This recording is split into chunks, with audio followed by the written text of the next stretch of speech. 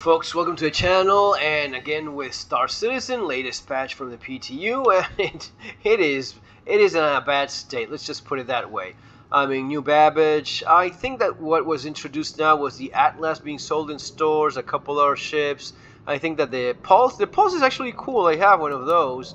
I had it from one of the tokens that you get from the referral, which, by the way, you have the referral below there in the description of the video. When I start playing this thing, by all means, be my guest. If you think it's worth your time, your money, don't spend more than the basic.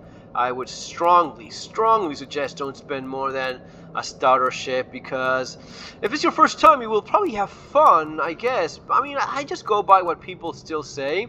It's not the same game that it used to be. It's not as fun as it used to be. But hey, some people say, oh, I just started playing a couple weeks ago. This is super cool. All right.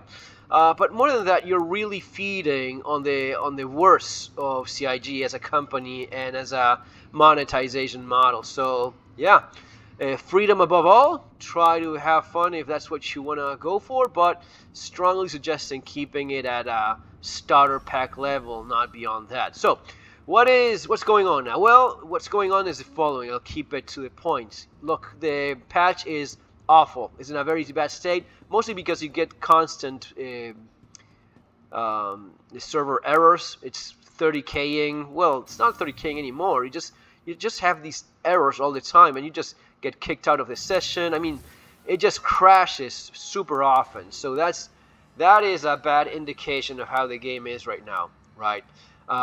Missions, everything else. It's just, the changes have been all for the worst. The MFDs. Oh, what is that? A little helmet there. So yeah, you can at least MFDs on the ships worse than before. Flying is worse than before. The energy and shield and gun balancing is terrible, and all of a sudden your ship just dies. Little tip there: tap on P. P turns off your guns, which you would think that since you change into a mode in which you don't even have the gun, power would not be going there. I mean, it is beyond stupid what they've done with this game, but it is what they've done. So everything right now is considerably worse than it is in the live. Everything is more expensive too. I think you make less money in general. And fuel. If you want to refuel your ship, no, it's gonna be 20, 30K just for flying around. It is not enough to pay the bills to make a mission.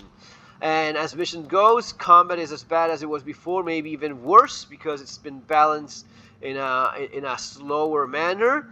And FPS combat really not good either. I see some NPCs move a little bit better, but man, I guess that once this goes live, we will have the Atlas. You will be able to buy it in store.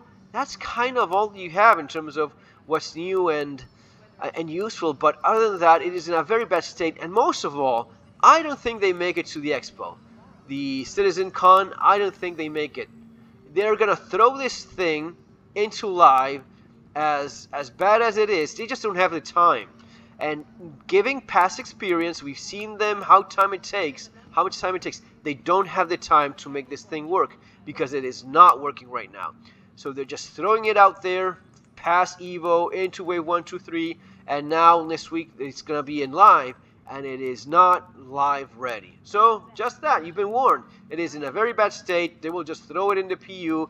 They will make the same bullshit excuses. Oh, it's an alpha. Oh, soon TM. Oh, go away if you don't like it, and crap like that. But you've been warned, all right? So if you want to start playing, keep all of that in mind. If you're already playing, know what's coming your way, which is bad. It's not what the shells are saying. It is just bad. Unfortunately, but hey, that's the way it is. Guys, see you on the next video. Take care.